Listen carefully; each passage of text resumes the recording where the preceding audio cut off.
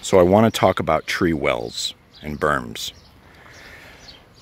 This well we dug out today is about a year old because foot traffic, meaning people walking on top of the berms, was eroding them and pushing the soil down into the well. This well, 8 hours ago, looked like this. If I were to water this tree, you can see there's nothing here. There's nothing here to hold water. And I want to make sure that my trees get a good deep water, large volume of water to get good root establishment. Can't do it with this. This is silly. I can do it with this. That well, I'm guessing, will hold a good at least 150 gallons of water. That's what I want. When it drains, I'm going to hit it a second time. At least the first couple summers until this tree gets established. You are going to have to extend your berms out occasionally to accommodate the growth of the tree. It's best if you have the berms out at least a foot past the drip line, which right now we're at the drip line.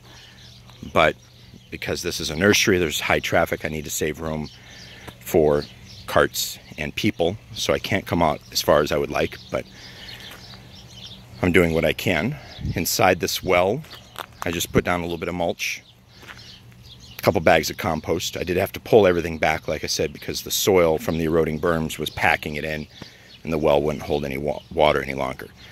So tree well maintenance should be something that you should be keeping up with at least once a year. If the berms are 8 to 12 inches, that's really good. Now you've got a plate in which to put down food for the tree. If you don't have a proper well and you're watering just at the base of the tree, you're doing the tree no favors. It is merely existing. It's never going to grow. Roots will grow where there's water. That's why I hate drip lines. You need a nice wide water pattern. And then you want to get that water 2, 3, 4, 5 foot depth depending on the size of the tree.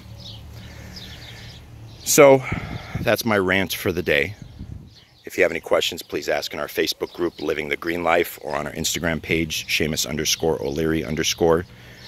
Our website is greenlifebyseamusoleary.com. Hopefully this was helpful to you. Have a good evening.